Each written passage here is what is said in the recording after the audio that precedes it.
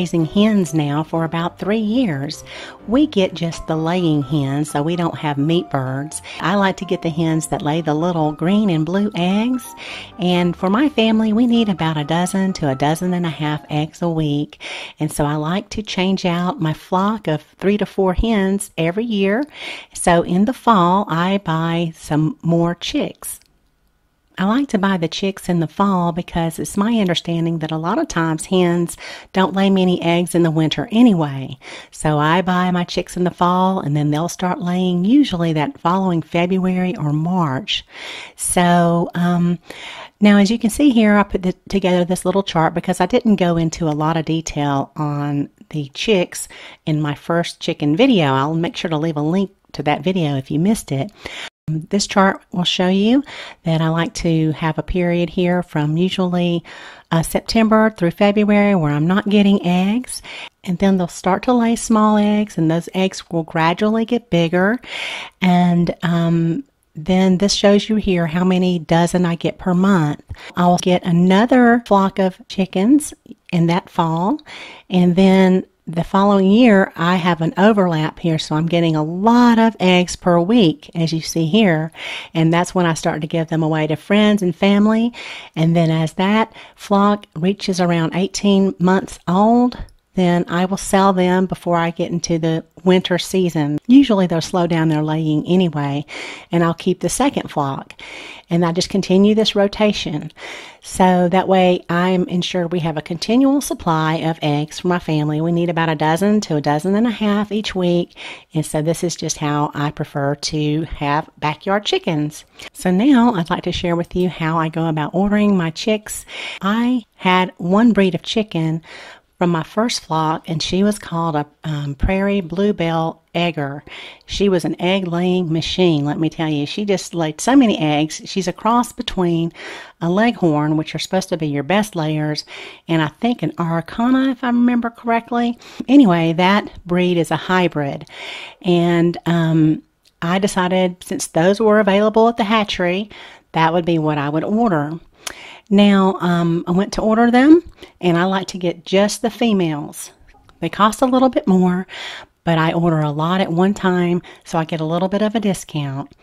And with this particular hatchery, I have to make sure to uncheck one of the boxes here because they'll send me a rooster, and I don't have roosters, so I just want to have egg-laying hens. So I ordered my chicks, and they were due to arrive in just a couple of weeks. So I got busy setting up the brooder. I just took an old tote that I had. It was falling apart, and I drilled a couple of holes on the side for a perch. And then inside this little tote, I installed a parakeet cup, a cage cup. I think I got it at the pet store. I just took some old supplies I had laying around. And then I took this little waterer, which is also for like hamsters and that kind of thing. Put my little branch in here, and that's the perch for the chickens. And then I took that small tote and put it inside my pet playpen that's collapsible. I like to use this for the brooder. And I put my heat lamp in there along with a little wire shelf I had. I'm just gathering up things from the garage, and so that way they could not fly out of there. And now the heat lamp, I already had it, and I turned it on. I want to make sure everything's ready to go when I get my chicks, and the light bulb was not working. So fortunately I did have some more in storage. So I pulled out another light bulb. It's not something you want to do when your chicks are there and then they don't have heat. You know, they need that heat right away. So I lowered my light stand real low, and everything was working. I got it nice and warm. It was ready to go. And then I got a call from the post office. They told me my chicks are ready to pick up. So I had my brooder all nice and warmed up, and it was time to get them.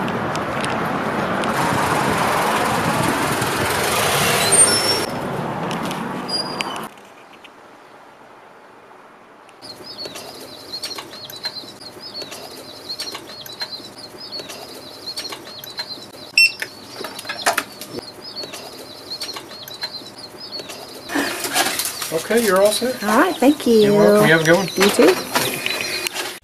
Now I like to order 15 chicks because I get a little bit of a discount when I order a larger quantity, and this also allows me the opportunity to pick out the 3 or 4 that I want to keep. And I like for all of my chicks to look different, and so I will be more familiar with which ones are laying what eggs. I removed them all very gently and put them in the brooder. There was one in here that was trampled, and so it did not make it. Now the hatchery will say if one of your chicks die to let them know, and they'll give you a refund. So that was unfortunate and very sad, but I guess those kind of things happen sometimes. So I contacted the hatchery and they gave me a refund on the one that was trampled. I gave them their new home. Now I will usually stay with the chicks for 30 minutes to an hour to make sure they all get water and they know where their food is. So the first thing I did was try to introduce them to the little waterer. I wanted to train this flock to drink from something other than a dish, because my other chickens, they never drank from the little waterers. I know that their water will stay cleaner if I can get them drinking out of something like this, but they're just a little bit too young for that at this point. So what I did was just get a very small dish and put some shallow water in there to train them to drink from the water. I wet my fingers a little bit and touched their beak to the water, and pretty soon, once you show one how to do it, then they'll all follow that one. That's the thing about chickens. You don't have to show each one how to do something. They always follow a leader. So they are having a good time. When they learned what the water was, they all just started drinking. They were all so thirsty.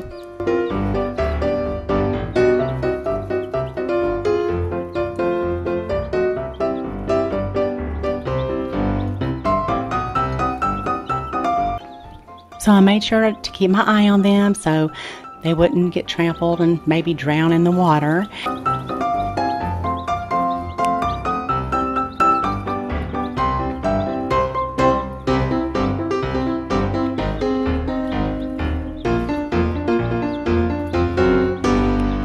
And then it was time to show them the crumbles. So I think technically this is called a starter crumble.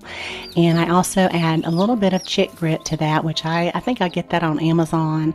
A lot of my supplies I'll get them at Tractor Supply.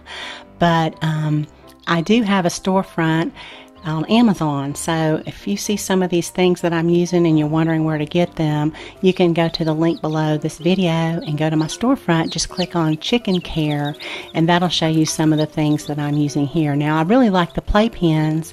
Mine's really big, and I know they usually come in 3 different sizes. I think mine's about 3 feet wide. Now I felt pretty good about they were eating and they found their water. I moved the dish when I wasn't there because they're still so tiny.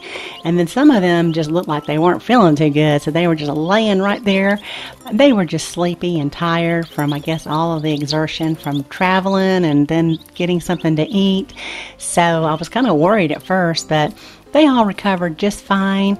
They're just little at that point and still just really cute.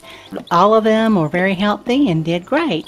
Now, one thing about chickens is they are very smelly. I keep these in my garage, so I made sure to keep cleaning out the brooder at least every few days.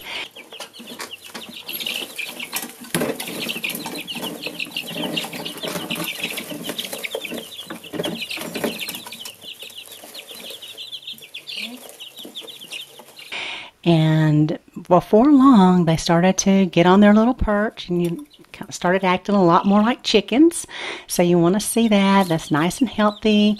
And then they started drinking from the waterer. So I also really like that. I still would offer them regular water from a dish, but I did like to see them using the little waterer.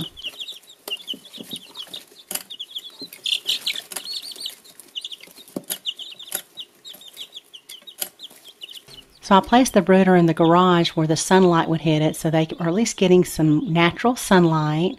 So I'm raising the light a little bit every few days as their feathers are starting to fill in. So at this point here, it's about 11 days after I got them.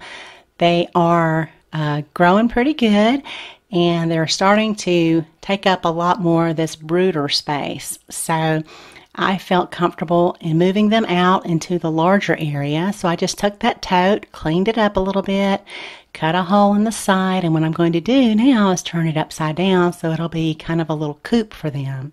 And I moved the water bottle to the outside and just put it in one of the little holes where I had the cage cup. So that way they can start to feel like they've got, a little run along with a coop. So they can start to really act like chickens. They're getting a lot bigger. It's unbelievable how big they get so fast. And so I just set this up so it'd be like a little coop for them, and then they had to run. And then at this point, I'm really moving that light up a lot more, and they're staying plenty warm.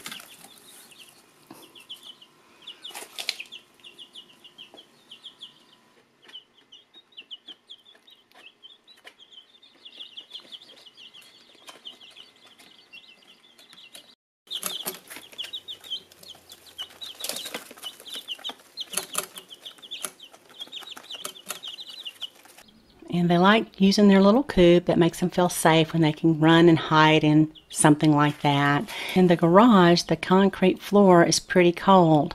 So what I like to do is take my seed warming mat that I use for my plants, and I just put that right up underneath the brooder, and that's where they love to sleep because it's nice and warm, and they all just kind of pile on each other and stay very nice and warm.